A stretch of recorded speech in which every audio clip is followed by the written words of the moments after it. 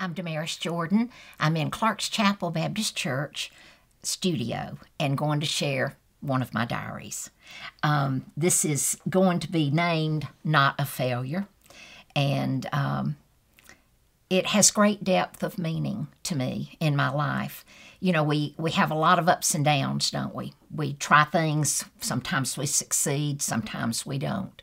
We have hope in being good at everything, but I guess that's just impossible, isn't it? So we have to face some disappointments along the way, and sometimes those feelings of guilt or not measuring up to standards, whatever the rule of thumb might be that we're looking at, it can make us feel unworthy and very limited. So I want to share with you something God gave me a good many years ago now that changed my life. The scripture I want to share with you is from 1 John 3:21. Beloved, if our heart condemn us not, then have we confidence toward God.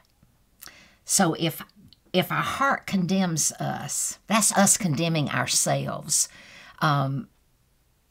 We are putting more guilt and weight on us than even God wants us to have, because all we've got to do is ask for forgiveness if that's needed, or ask God to help us if we need to overcome something. Those are the ways that God wants to help us. And then when we have a better sense of ourselves, we can then have confidence in God, not ourselves, not so very much as in Him. And then He gives us the strength and the power to do what we want to do, especially in a way that is serving Him and blessing Him and His kingdom. So often, God arrives on the scene for me. Of course, we've been many years singing, and we give testimony, and we can be sharing something, and David and I have talked about it, where we can be saying something, and it's almost like I'm standing over here watching myself and hearing what I have to say. And in those times, we have agreed it's God taking control, and He's wanting to use us to speak. And sometimes I think it is for other people, but sometimes truly it is that we are listening to what He has to say to us. And then it could be for everyone in the presence of the meeting that we're in, or the circumstance that we're in. But God speaks very plain so many times, and as a surprise too.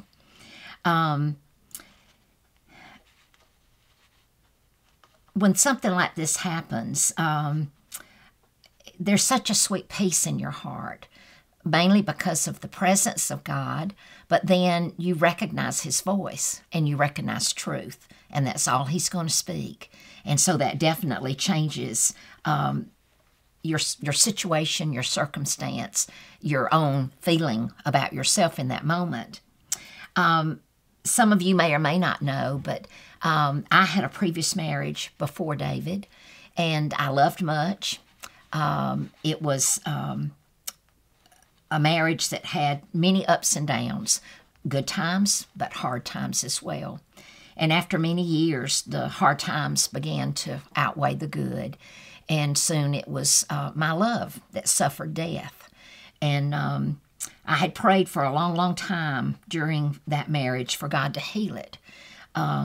It didn't work out. And, you know, sometimes our prayers, it's not always up to God alone. And I spoke on this in the past 2 or 3 weeks, in that our prayers are subject to the people we're praying for, the people that are in the circumstance too. And we've all got to be in one mind and one accord and want what God wants in order for sometimes God to be able to answer prayer. But in that particular situation, the marriage was not healed, and he became very discouraged trying to live a Christian life, and his church relationship, he just gave up on it, and he chose to abandon God and live a different lifestyle. As long as he was trying to build a relationship with God and our Christian fellowship of friends, I had hope, because there was something to base that hope on. But then once hope was gone, it was more than I could live through. as I saw things drift further and further away from having a godly home and a good place for my children. It became very evident, and he even voiced that he had decided the road he was going to take and that I could choose mine. And so I did. I chose what was best for me and the children. And I chose to stand by God, depending on him to stand by me.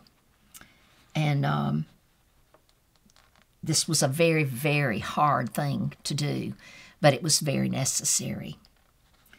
The feeling of failure in that situation was almost more than I could handle. But God was good. He was there for me, and he kept me going. He gave me strength to face every day. As I looked at myself as a failure, I knew that many friends and family were confused because there's things you just don't tell other people. So they were not aware of a lot of my struggles, a lot of the problems that I was facing. One day, when it was a very discouraging day, it seemed to me, God spoke to me, and he gave me the words that I was not a failure in such a way that I had to believe him. There was no way I could doubt it because of the context of what he said, and I'm going to share that with you. This is what he said to me, and something that I have shared with many people since then. God has given the world the gift of his Son. He has a plan for everyone to receive Jesus as Savior and Lord and save them from hell, from the wages of sin. But everyone doesn't receive because they have a choice to make, and everyone doesn't choose Jesus Christ as a Savior in their life. It is a free choice, and they reject the gift of life is what happens. So when they don't take the gift that God wants to give, would you consider him a failure? I know that it does not seem real to even consider that God could be a failure. But this is what he gave me as a comparison to my life, was that some things that you have the best of intentions, but they just cannot be carried out. God wants to save the whole world. For God so loved the world that he gave his only begotten Son, that everyone, but it is up to the person. So when God wants to give life to everyone and not everyone receives it, does that make God a failure? I know that it does not, because it is his intention to save the world, but he will not force life on everyone. God is successful in his offer, because it is a plan that he's made and Jesus fulfilled. And those of us that have received it, we know the reality of it. And we just thank God that we had the opportunity to receive salvation. I want you to listen to this and think about it. Living in this world with other people who set weights and balances according to them can give us false readings of who we are. And that can happen in relationships, individual relationships, personal, private relationships. It can happen in society. It can happen in church. It can happen in the workplace. People are guilty of expecting things and putting that weight on us that is unfair.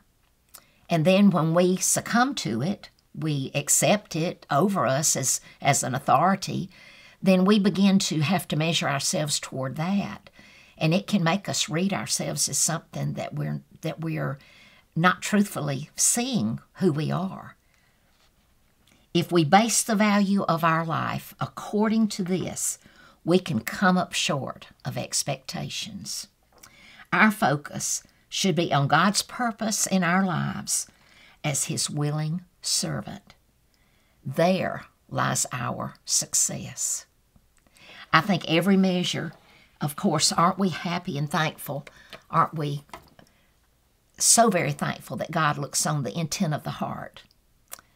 The Bible says that. And it's a reassurance to us that we don't have to condemn our heart for the things that we've allowed, the choices that we've made.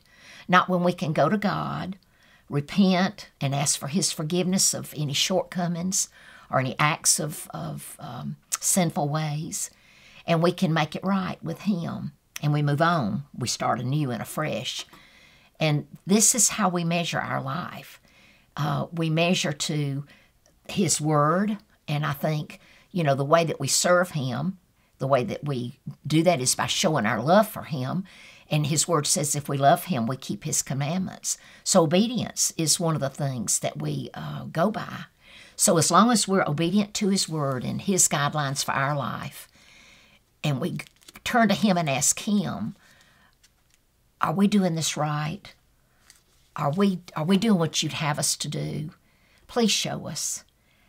If we'll always let Him be our yardstick, our measuring point, then I think that we can forget about being a failure.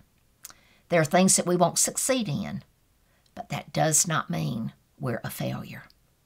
I hope that you'll look at God and realize the intent that He has had to give life to the whole world. And if you've received Him, thank Him right now. Thank Him for that precious offering of life and salvation. But if you have not accepted Jesus Christ as your Savior, realize that He wants to offer it to everyone, and you're one of those everyones that He wants to reach out to today. I pray that you will find your way to know who Jesus Christ is.